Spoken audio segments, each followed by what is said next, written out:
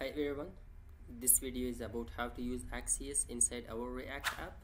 So let's get started.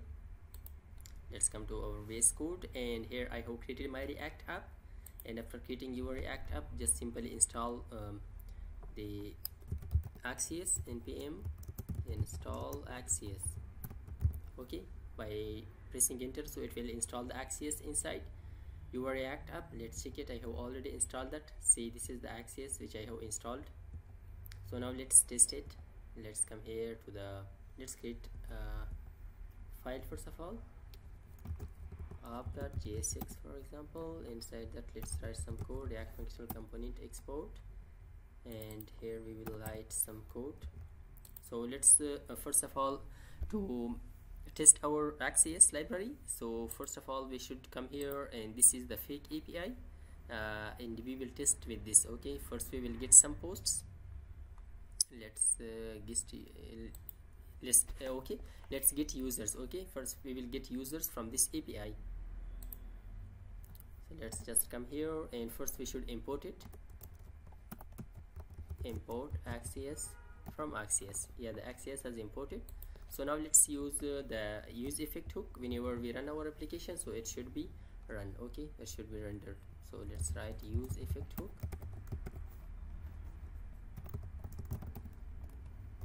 Array dependency. Inside this, now we will use our Axios library, Axios. So we will use the get method to get something from our API. Okay, get, and here we will write our URL. So our URL is, we should copy this. After copying this, we should write this also. Okay, to request. In the response, we will get something like this. So the request, and that is the response. /API/ let's check it. What is the URL? Users and page 2.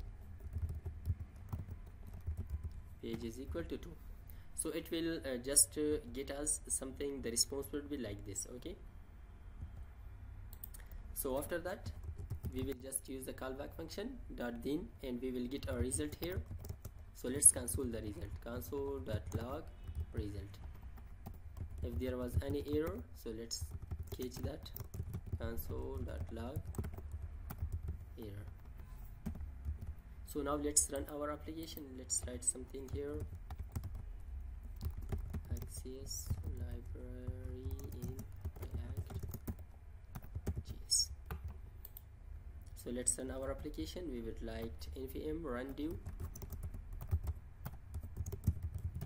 Let's press enter. So it will run our application, React app that has run. Let's press on this URL. Let's move to Chrome. Inside Chrome, our application will run now. Let's move to console. We will get the answer in console. Okay, let's come here to the console. See, in the console we got this result. Okay, let's check it. What we got, this is the data that we got. Okay, let's come to the data, and the data that we wanted, we access that one. Okay, 7, 8, 9, 10, 11 to 12 records and 6 records total. Okay, let's check it, the response that we got from this. See, we got total 6 and 12, total 12, and these are the data that we got. Okay, this was the response. It means that the get request that we used, right? Okay, this was the get request that we used with the Axios. So whenever you get the data, you can store that in a variable. How you should write that, let's check it. Okay, I will just explain you. It is very important. Const data is equal to set data is equal to use state hook. It is an array type with us, so you should write like this. Set data, should write result dot data dot data. Why I should write like this? Let's check it. Okay, first of all we got the result, then we should come to the data, again to the data, and we will access all these records. Okay, so our records will be stored in this data variable. I will just pause the video and write the code to not take time. Okay, I just printed the email of them. Okay, this code I wrote, data.map. I used map function for that. Let's correct it. And this is the variable, and also we can write with this like this. Okay, d for example, that is an instance, whatever you write, it is the index. And here at the parent you can write key is equal to with the index, or you can assign d.id also. So we just printed the emails. Okay, the purpose is that we should display the data. So let's check it. See, we got all the emails that we displayed. So now let's check our post request, how to post data with Axios. So to post the data, we will just come here, and after this we will change it to the,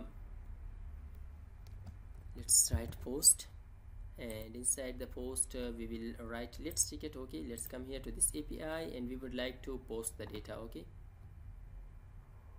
check it. Okay, post, we will use this API, and the result would be this, something like this. Okay, so let's come here, post, and our URL would be like this, and here we should attach our data. You should get the data from your forum and store that in an object or an array, like, okay, in an object as we have stored this. You should create a forum and pitch the data, store that somewhere else, then you should pass that here. Okay, for example, like data. But now we don't have any forum, so we should pass it manually. We should write something like this. Okay, simply come here to this API and just copy this. Okay, we will pass this data, just copy the names. I will update the name. Instead of this I will write Yusuf, and here job developer. Okay, we will pass this data now, and in the response, let's print the response. What would be the response? Console.log result. In the response we should get this. Okay, something like this. So let's check it. I think everything is okay. Let's comment this. Yeah, you commented that. Let's come here now.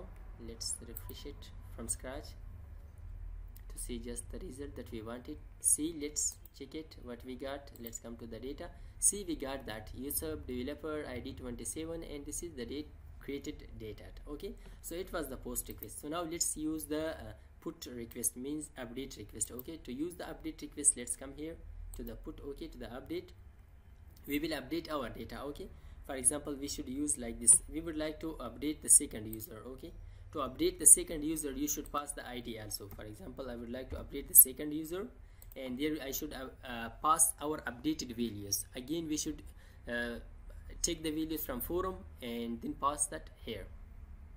So I will just update, for example, right, for instead of that, array